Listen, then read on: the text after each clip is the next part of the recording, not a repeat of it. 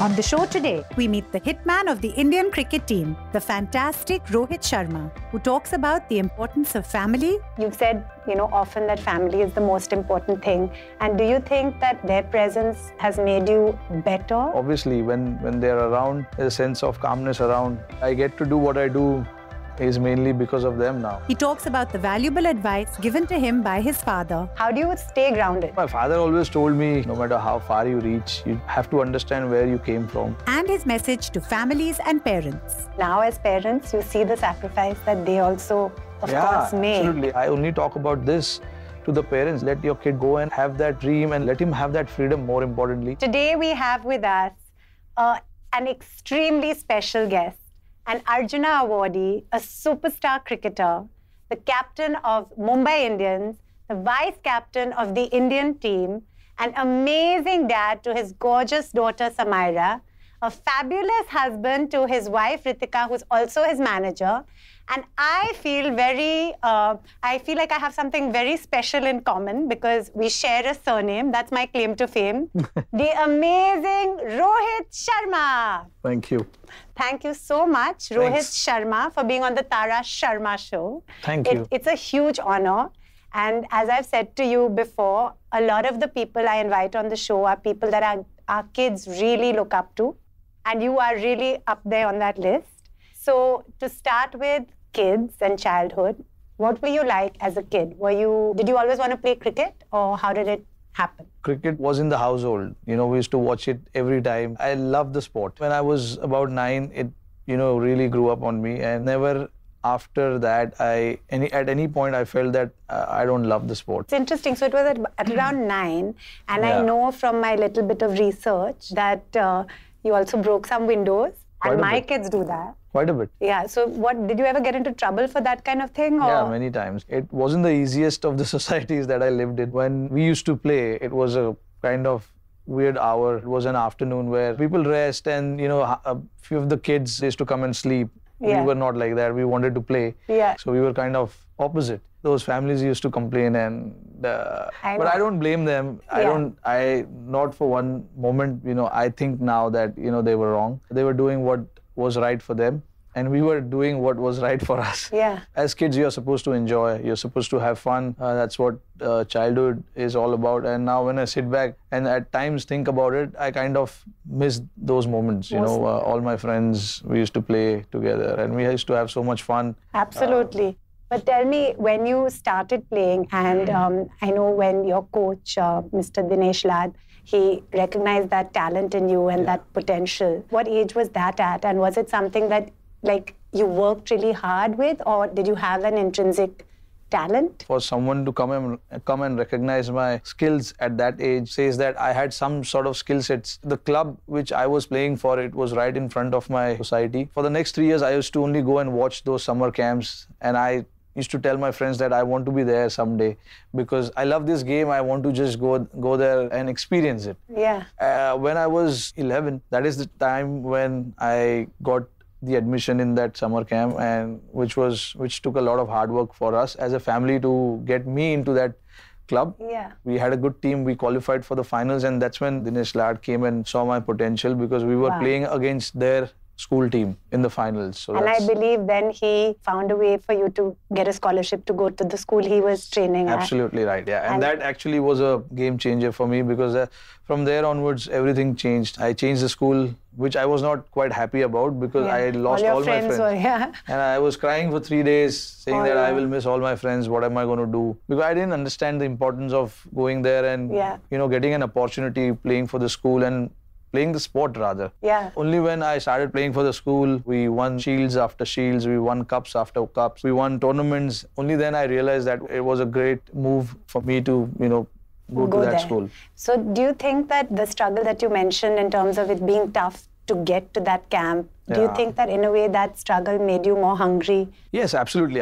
Since day one, it's been a struggle for us. It was not easy. I was not staying with my parents to start with. Yeah. That was a big struggle to go and see them every weekend. That's really tough. And I'm sure now, as a parent, that must You know, maybe like at that time you didn't know because you don't know different. But now, can you even imagine being apart from your, you can't. Exactly. And that is what I try and do right now, not to stay away from my family too much, because I know what are you missing when you're not around with your family. Yeah. So family to me is the most important thing. And the situation was such that we couldn't have done anything from either side. We tried everything. We used to stay in Borivali and my parents used to stay in Thane. For me to go there, my parents thought, okay, let him be here. He's gotten an opportunity to play for a school and he loves this sport. So let him, go and live his dream. But it's amazing because now as parents, you see the sacrifice that they also, of course, made. Absolutely. And every time I go out to all these academies and all that, I only talk about this to the parents that, let your kid go and have that dream and let him live that dream. Let him have that freedom, more importantly. Yeah. Unless he explores, you are not going to know what exactly is in store for him or you as a family. But that's such a good point. So after you went to that school and you started winning and winning and winning, and of course then once you started playing professionally, do you feel that you changed a lot as a person, or do you think, because I know you still keep in touch with your childhood friends, and I think that perhaps keeps you quite grounded, and because you've achieved such heights, you're the hitman, the best batsman. So how do you stay grounded? No, my father always told me, no matter what you do in your life, no matter how far you reach, you have to understand where you came from. Yeah. And that is what I keep reminding myself all the time. No matter what I do on the field, what sort of applause you get from the people around you, you just understand where you came from and try and keep reminding yourself every now and then. Automatically, things will fall in place and you will be reminded of what you are as a person. That's amazing. And now, of course, coming to your other family or your more recent family, your beautiful daughter, Samaira, and your amazing wife, Ritika. You've said, often that family is the most important thing. And do you think that as a superstar sportsman, their presence has made you better in terms of your performance and your temperament? And because recently we had Sunil Chhetri on the show, and he was saying how once on social media, when he was losing, someone said to his wife, because you were at matches, he was losing. And she was crying, and he said, I'm going to win just to show them. And then he won. So it was like a movie. But do you think that they've actually given you more strength? Absolutely, without a doubt. I get to do what I do is mainly because of them now. Once I got married, I know, my life has changed a bit from what I was before in terms of, being single. And after marriage and then after having a kid, obviously, when they're around, there's a sense of calmness around, there's a sense of love around wherever I go. I used to think a lot about this game when I used to come back home when I was not married. Yeah. Obviously, because that's the only thing I loved then, the sport. And every time I used to finish a day, I used to come back to the hotel, I used to only think about the game, what I did wrong, what I did right. Yeah. But now, as soon as the game gets over, I pick up my phone, either I'm on FaceTime or WhatsApp call or, of course. If they are not with me. Yeah. That's how, and when I talk to them, it's just different world. It's just, they make me forget about everything else, but just think about us as a family. We joke, we laugh. Yeah, I saw that. I saw your post of your so cute wishing your daughter and saying we have to do midnight rapping and because when she was young I used to rap a couple of times because she was crying and we tried everything we could. Can you do a rap? No, not now. Come on. No, not now. Okay, can I tell you what I did on Mother's Day once? A sign of being a mad mother. There's something in my head that just got to be said. I think you're going to like it because I'm really going to know what? The kids are in school and it's time to play the fool. Us moms and dads can also be cool. It's called Touchwood. Yeah. But anyway, so you end up doing crazy things with kids. Absolutely, I think that's part of the joy of having them. Coming to being a dad, are you a strict dad? Of course, Samaira is very little now, but do you think you're going to be a strict dad, or are you, who's the good cop, who's the bad cop? What kind of a parent are you? I'm not around most of the time, so every time Samaira needs something or she cries for something, I give it to her. But then Ritika comes in between and says, no, this is not what she should get. And, the reason being because, they throw a lot of tantrum when they're kids, they're small. So you somehow have to break that and make sure that, a line is drawn. Absolutely. Otherwise, it's not a good habit for them to get into. So, but I get to see her not very often. So you know, I play a good cop there, and Ritika tries to be a bad cop. But she understands because she's been with her throughout the day, and she understands what she needs and what we shouldn't, you know, give it to her and things like that. So I think in that terms, right now, yeah, you can say I'm a very easygoing dad. Yeah. No, but see, this is what's very interesting, because I thought I was very easygoing, but our kids are now 10 and 8. Yeah. And I adore them and all that. Of course, for all parents, your kids are the best things in the universe and all that. But they're also very naughty. Yeah. And I now am a complete referee with 2 boys. I'm like, so Rupak is the disciplinarian. He's better with saying in the corner and they go. Yeah. I say they're just like, Mama, you know, because mamas are... Yeah, that's what she does with me, and she understands Ritika's eyes pretty well, not mine so much. So anything she wants and she's not getting it, she'll find a way to come to me, and whatever you teach them, whatever you tell them, they grasp that pretty soon. The values they learn now stay with them. So we have to be very careful, and touch wood, you know, Ritika has been on the money. Yeah, when it comes to that, That's great. Well done, Ritika. No, but honestly, it's a joint effort. So I'm sure you're also a fabulous parent, of course. Yeah, of course. Of course. Coming up. You only see the fame because you've not seen their struggle. There's a very famous Australian cricketer, Michael Hussey. He made his Australian debut when he was 30. Wow. And he played for 6-7 years, and he is called Mr. Cricket. Wow.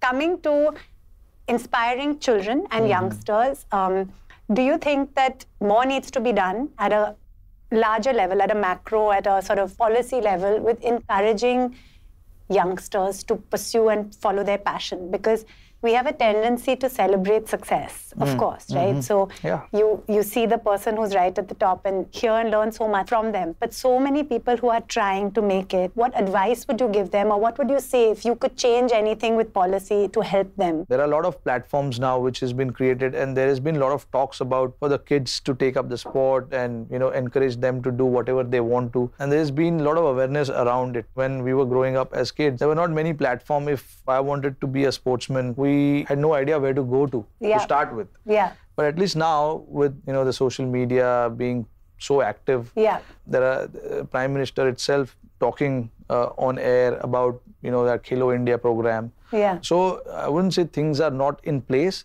It is, but it still needs to be more. Absolutely. And I think one huge thing that's perhaps changed from when we were kids is that you see how sport is such a great career option. I think earlier, you know, that stereotypical doctor, lawyer, engineer type thing, and you're playing, so playing as a hobby. But now playing can actually be, of course, you know, a huge career. So I think IPL and all these things have not just cricket now. You can see so many sport now. Kabaddi has taken a giant leap in our country. Absolutely. You know, everybody is watching Kabaddi, and they all want to be a Kabaddi player. Stadiums are full. There's a lot of football also. Football as well, yes. So these are to name a few, but there are many others as well. Absolutely. Which are doing quite well. So, you know, sports in India now has gone to another level from what it was before. I can say that for surely. And I can honestly say that as a parent, I feel that, of course, so many people are inspiring. Everyone in their own way, I think, is inspiring. But sports people are really people that kids look up to a lot, because I think they can equate the hard work that leads to getting there. Absolutely. I think any sportsman in the world, they come through the ranks. Yeah, you know, from their age group days. So all the sportsmen, they'll have a phase where they had to struggle a lot, which says, you know, never stop believing in yourself. Absolutely. If you stop that, then your journey stops right there. Absolutely. You can't move forward. Yeah. Ronaldo is a big example. Absolutely. You know, if you look at his teenager days, you know, he lost his dad at the pretty early age. Yeah. And then he was only looked after by his mom. So it was not an easy household to be part of. And from there to now where he is, you can imagine. Amazing. You know, so I think you can't stop believing that you can achieve. Yeah. That is what I keep telling all the kids, youngsters, wherever I go, wherever I get an opportunity to speak about. These are the examples that we draw a lot of confidence from. Absolutely. Because it's very important that, you know, you see around what has happened to all the great sportsmen. Yeah. They've had their struggle. You only see the fame because you've not seen their struggle. Absolutely. But if you read what has happened in the past and how they've gone from one level to another, you will see everything. I find it very inspiring, and I'm not planning to become a sports person, although you never know.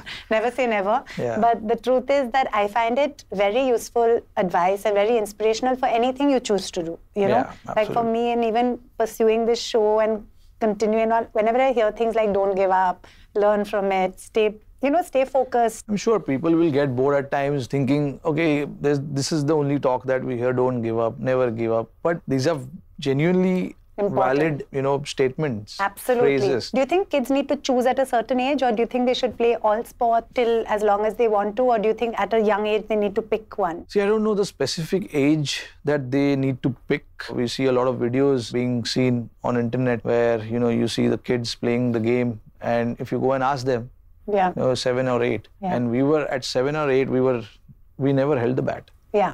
But I think that's also very important to say, because I think in this age, there's also a lot more, because there's more awareness, there's also a little bit more perhaps parental pressure and this whole thing of do this class, do that class. But actually it's nice to hear that, till 9, 10, even 11, you were not like fully, as in you loved it, but it's not like you were doing like 100 classes. That's what I want to say when I said never give up or don't let your dreams go away so easily, is because people have actually started playing at the age of 27, 28 also. Yeah. A lot of, I can only talk about cricket because I know cricket. Yeah. There's a very famous Australian cricketer, Michael Hussey. Yeah. He made his Australian debut at when he was 30. Wow. And he played for 6-7 years, and he is called Mr. Cricket.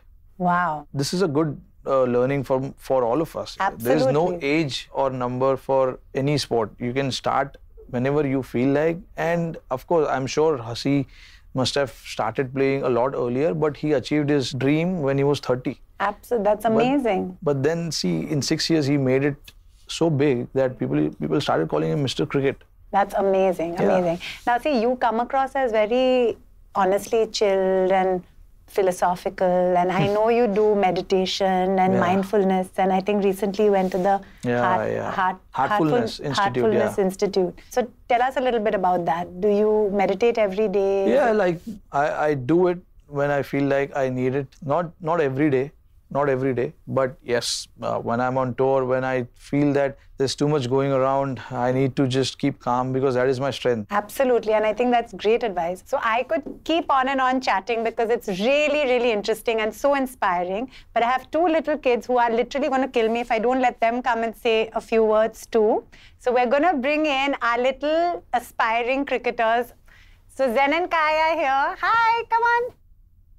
They've come from school. Say hi. Hi. How are you? Good. So who's a batsman, who's a bowler?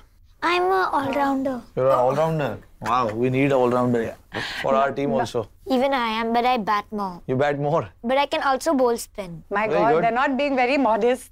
Sorry about that. Do you guys have anything you'd like to ask Rohit? Because I know you're a huge fan. So, how do you handle pressure? I have told my mind that as long as I'm playing this game, the pressure would be there. Whether I score 100, whether I score a double 100, next game when I go and play, pressure will be there to again score another 100. Because this game never stops. The best example is Sachin Tendulkar for all of us, because he scored so many runs, he won so many games for us, but he never stopped. So every time you play, there will be pressure. But you shouldn't take too much pressure when you're going to school, when you're small like you guys are.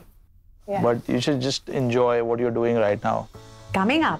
As a captain, I don't consider myself as the most important, but I consider 10 other guys the most important. So I know you're doing a lot for rhinos, but you want to say one thing about that? I mean, we just want to be their voice. They can't speak for themselves, and just have them a better world to live in as well.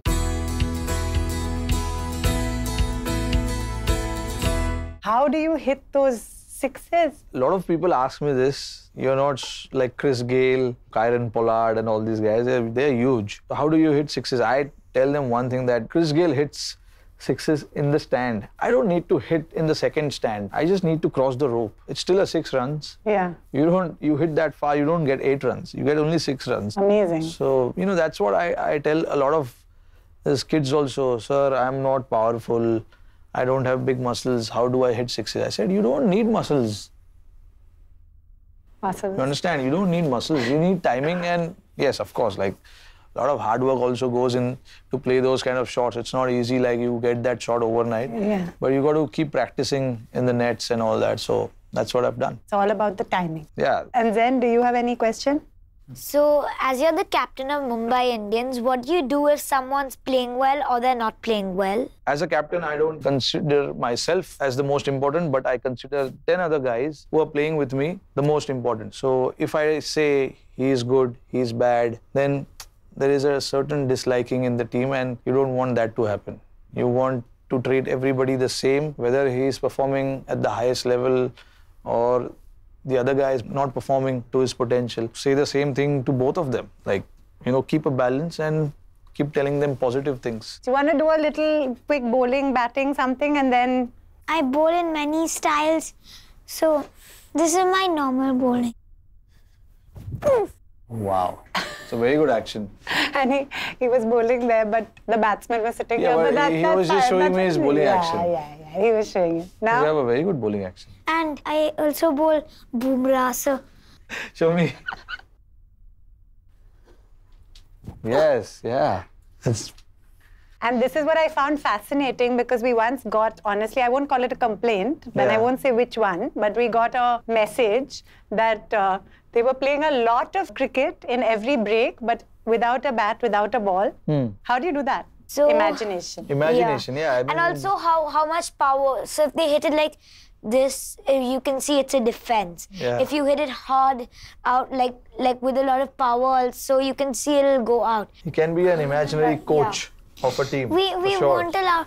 For sure. Would you like Rohit uncle to sign your bat maybe? Yeah. And then you guys go and I'll give Rohit uncle a gift and then we'll say bye.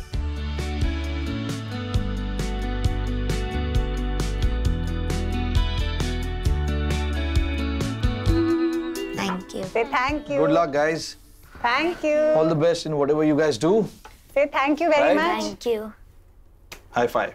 Thank you, smile. So Rohit, it's been such a pleasure. Thank you so much. I know I've kept you way longer. No, thank you for having me. Thank you. Really, you've shared a lot of happiness. And this is a Hershey's Happiness Hamper.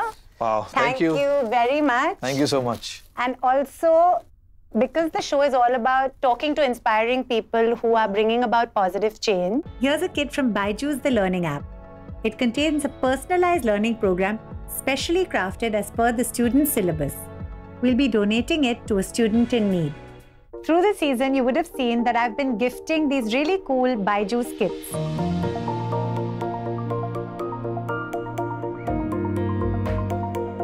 I have to admit, as a parent, I'm someone who's a big believer in balancing outdoor play with the use of technology. So when a friend introduced me to Byju's, I was also very pleased when they introduced me to the fact that they have these counselors who give a 1-hour free counseling session to a parent and a child at their home as per their convenience. And they give a little test to the child to understand their learning style, their strengths and weaknesses. And then they create a customized Byju's learning program for the child. So it's a great way to learn, to actually complete the syllabus in a way that takes cognizance of the fact that every child is different, has different strengths, and understands different concepts differently. So please book a session with the Byju's counselor on the number below. I think these kind of things are a great way to use tech because it's also academic. Anything we can do to improve any child, it's always a good gesture. So sure, they'll love this. Thank you. Thank you again. And also, I know you're doing a lot for rhinos, so I can't get into another whole conversation. But you want to say one thing about that? Because I know you feel passionately about animals. Yeah, of course I do. I mean, we just want to be their voice, that's all. They can't speak for themselves, and which is why I'm saying not me, I'm saying we. Yeah. We want to be the voice for them and do whatever we could. I'm already seeing a lot of change that is happening with them. But yeah, we need more and more people to join hands together and to treat them as one of us. Absolutely. It'll be great, if all our animals are treated equally like we treat our, children or our friends, Absolutely. So we just want to do that as much as we can and, just have them a better world to live in as well. Thank you. Thank you so much, Rohit. A real pleasure. Same here. Same here. Thank you. Next week, we meet adorable baby Nora and her parents, and a dear friend Shaman, who talk about inclusion. He looked at Vivek and he's like, I think your daughter may have Down syndrome. The world needs to become more inclusive. People always say you need to accept people. Acceptance is not our call. You just include them. Absolutely. They feel accepted automatically. Every child has their strengths, has their differences, as we do as adults. Any child with any difference, they're children first. Their difference or disability comes later.